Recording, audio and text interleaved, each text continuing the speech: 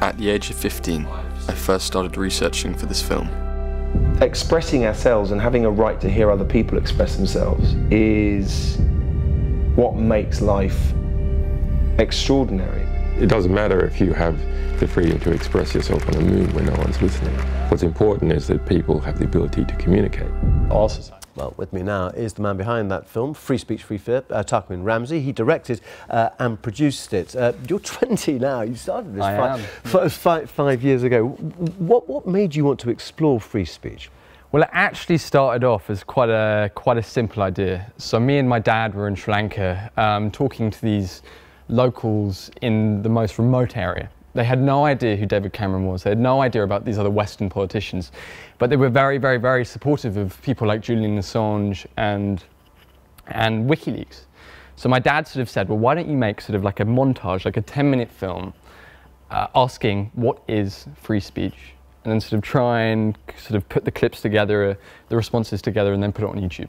So 5 years later, you produced this. Yeah. We in the West like to think that we do have freedom of expression, free speech. What did you find? Well, when I first started making this film, I really had no idea what free speech was. It's taken us about 5 years to get to where we are now. And from making this film, I cannot stress enough how much free speech is under attack. In what way? Surveillance. It's really this idea of being watched. And it's this idea that when you're being watched, you sort of tend to, you kind of sort of like, you censor yourself. So you start to say the things. But watched by big companies, governments, or everyone? I mean, we're looking at but also multinationals, so Facebook and things like that. I mean, at the moment, there is this big debate, isn't there, with Apple and with WhatsApp, for example, of encryption. So are you saying it's purely a governmental attack on freedom of speech, as well as big corporate things, because they're selling advertising as well? I would definitely say a mixture of both. But it's really this idea of being watched. So it's this idea that when you're being watched, you do not say the things you want to say. It's this idea of self-censorship. And I always use this really nice, charming analogy to try and explain this.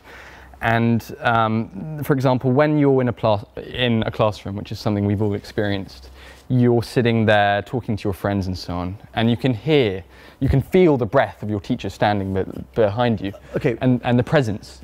All right, so you think that is in people's minds now. You also, in your film, say that people are sleepwalking, perhaps, into this very surveillance society. Just talk about the necessity, though, for protecting citizens against, for example, terrorism and that conflict with freedom of speech. You interviewed a former CIA employee, didn't you? Who spent 2.5 years in prison for describing torture at secret sites.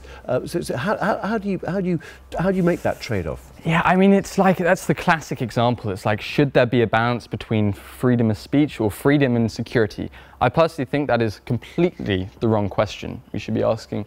I think the question that we should be asking is, would you rather accept the threat of a terrorist attack, or keep the ability to communicate freely?